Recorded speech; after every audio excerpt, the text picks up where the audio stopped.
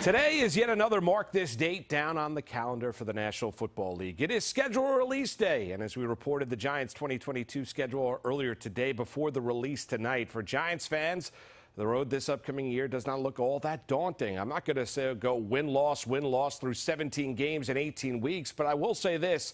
For Giants fans, there is hope.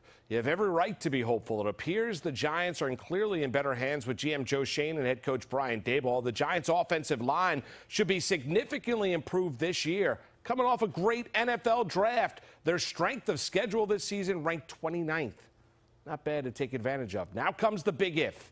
If quarterback Daniel Jones and running back Saquon Barkley are able to quiet all the skeptics and play up to their capabilities, it is not impossible to see the Giants take a leap forward. 8 or 9 wins this year.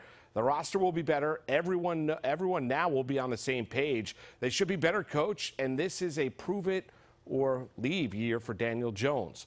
With the release of the schedules, it means new beginnings, fresh starts, and the Giants fans have every right to be hopeful. Better days ahead. Well, cross the fingers, hopefully. Until next time, New York, I'm Mark Malusis.